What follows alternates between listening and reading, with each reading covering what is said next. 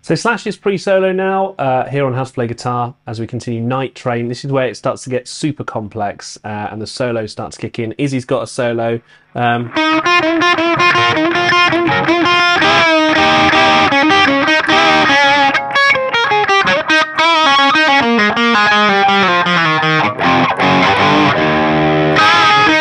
Anyway, we'll get to all of that right now.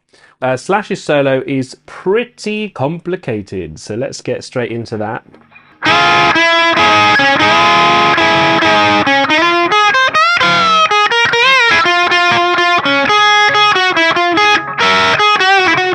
There's loads to go through here, so we start off with this part one of Slash's solo, the first solo, and it's a third finger and a fourth finger, and you're doing a full bend on the ninth, and a slightly lesser bend, and then a half bend. You do the same again, and then you're sliding up to this 11th with the third finger. So that's a nice arpeggio.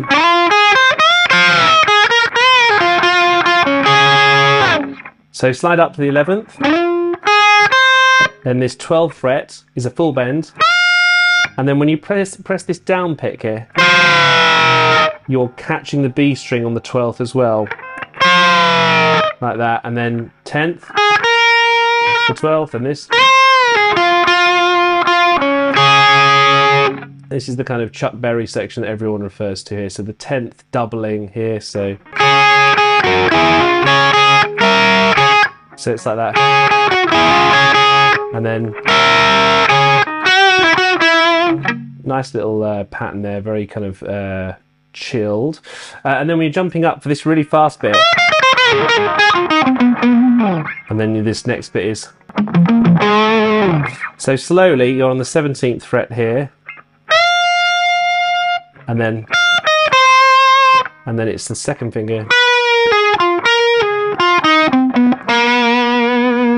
and then you slide down,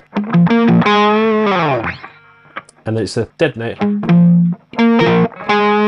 bend up, slide down there. Switch to the neck pickup here. This gets very, very involved. Parallel sixths, very beautiful section, but very tough to play. On the 7th fret there. So second and third finger with the dead note in the middle.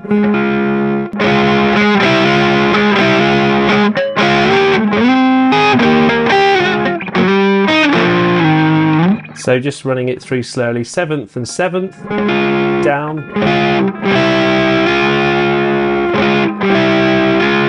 So just slide that up, no second pick there, and then dead notes.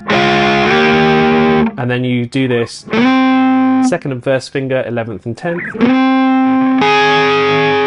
Then back to the 9th. 6th and 5th. And then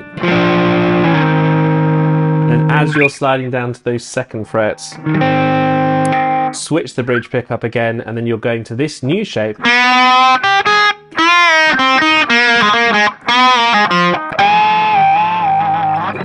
So I'll run you through that. So 4th fret, then over to the third finger, 3rd and 4th, full bend here,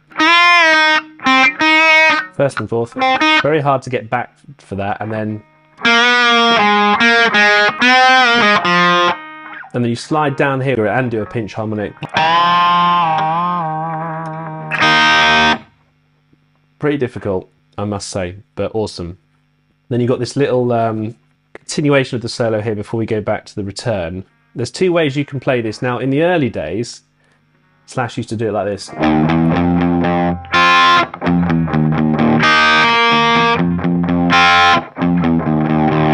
But recently, he's upgraded that to go.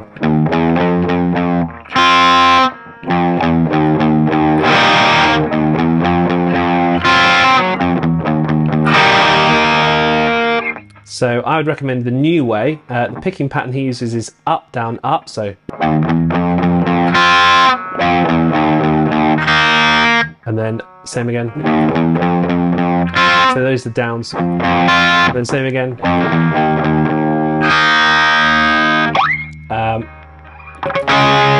So there's a little slide bit here as well, which I wouldn't recommend doing if you're playing live. I mean, you can hear it on the album on the 7th frets here. The slide is used. But you're not going to get a slide out just for that little section here, because you do double pick and then slide. What Slash does every time he plays live, though, is he plays the bottom note of this chord, so he goes, and then does harmonics with these 3 notes.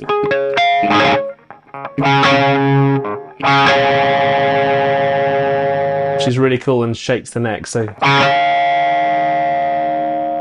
before you get to the epic return.